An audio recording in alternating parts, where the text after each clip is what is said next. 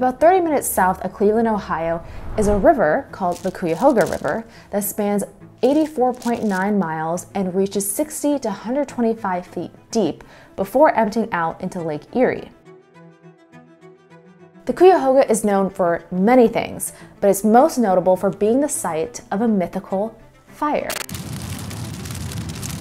I say mythical because there were a lot of myths surrounding what happened on the day of the fire and why.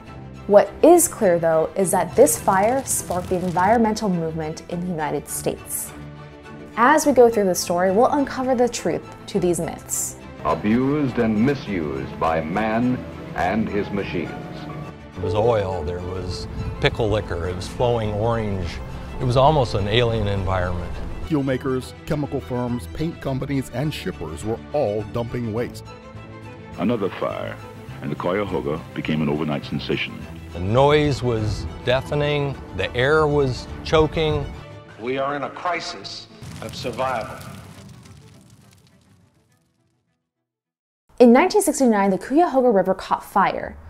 But this wasn't the first time. In fact, the river caught fire 9 times before, but it wasn't until 1969 that anyone cared. Why? The Cuyahoga River has a special history. It's one of the last river glaciers to be seen in the US. The Cuyahoga River was formed around 13,000 years ago. Cuyahoga, named by the Native Americans, means crooked river, and it was a life source for them as early as 200 BCE. The river was a source of food, water, and transportation. The Native Americans would canoe along the river where plants and fish were in abundance. That changed drastically when European settlers came in the 17th century in search of beaver, muskrat, otter, and other lucrative animal fur. Thus began the river's transition from sanctuary to smokestack. By the way, if you're wondering how in the world did a river catch on fire, spoiler alert, it didn't. That is myth number 1. The river didn't catch on fire. It was what was on top of the river that caught fire, which is pollution. Sludge could literally be scooped by hand. But the pollution didn't just happen in 1969. In fact, pollution started happening a lot earlier, 170 years earlier, back in the 1880s. The rise of cities, factories, and increasing population made Cuyahoga a continuous dumping ground for raw sewage, gasoline, oil, chemicals, paint, and metals. A Czech immigrant in the 1800s, František Víček, remembered the river as, quote, yellowish-black rings of oil circling around the top like grease in soup. The river was dirty, neglected, and it reeked. I was disappointed by this view of an American river. The water gurgled with oil, and sometimes dead rats would float by, bloated beyond recognition, like the river was some bubbling cauldron of death. It wasn't a secret how grossly polluted Cuyahoga River was, but no one did anything because the pollution came about as a result of thriving industry, and thriving industry meant jobs, which meant money. So it didn't come as a shock on Sunday, June 22nd, 1969, when an oil slick on top of the Cuyahoga River caught fire. The amount of oil in the river was so immense that the river was dead, meaning there was no oxygen in the river. With no oxygen in the river, it was impossible for anything living to try and grow in it. But to compare to past fires on the river, this one wasn't so intense. Some flames went 5 stories high, but overall, the fire lasted about 30 minutes and was extinguished by a city fireboat. Damages totaled $50,000 and captured surprisingly little press. So little press, in fact, that the photo that pops up in Google to this day when you search 1969 Cuyahoga River fire isn't even an image from the 1969 fire. The photo that you'll see is from the 1952 Cuyahoga River fire. Either no one cared to take a photo, or what's probably more likely, the fire ended so quickly that no one had a chance to capture a photo on that day. But as I mentioned earlier, the poisoning of the river happened long before 1969. In 1922, the Water Department of Cleveland were requested to test the water after locals said that the water tasted like carbolic acid. The results were conclusive. The water was heavily polluted, but nothing was done. Why? There was a strange pride associated with the Cuyahoga River being polluted. It was a symbol of economic prosperity that the industry brought to Ohio. Cleveland has the lake And that's one of the main reasons it has the big industry it has. And industry is what makes Cleveland move.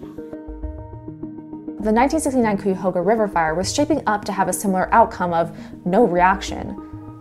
But then, voters passed a $100 million bond program to clean up the river and improve the sewage system so it wouldn't further pollute the lake.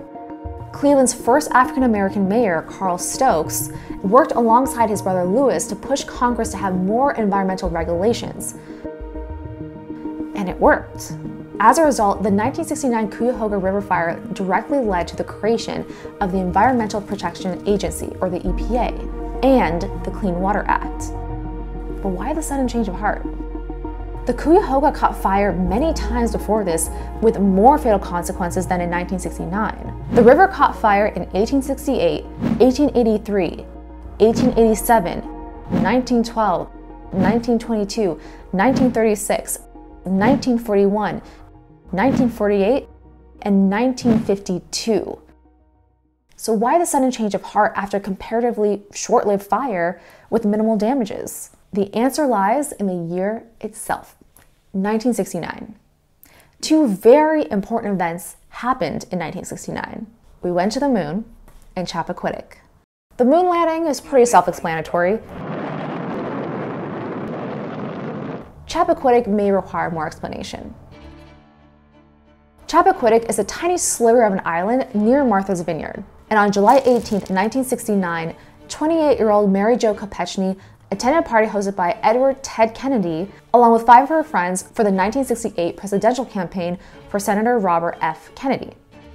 What should have been an enjoyable night quickly turned into a nightmare. Teddy Kennedy was in a car accident that caused his car to flip over on a small bridge and upside down into the water below.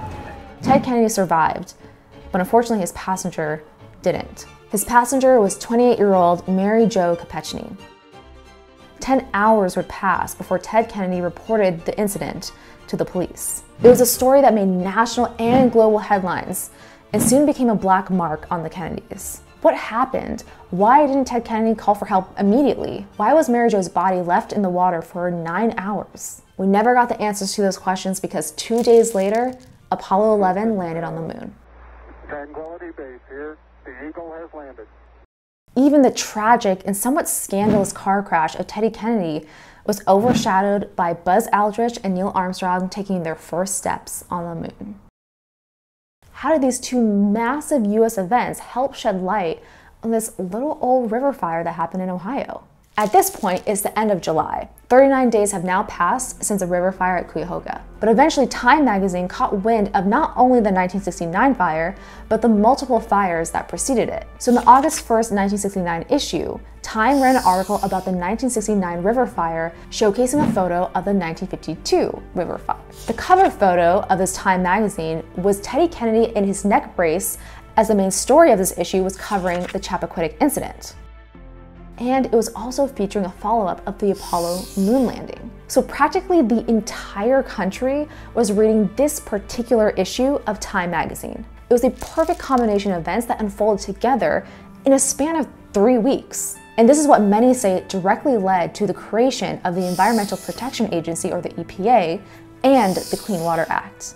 And in January 1970, under President Nixon, Congress established the EPA, creating the first federal bureau that oversees pollution regulation.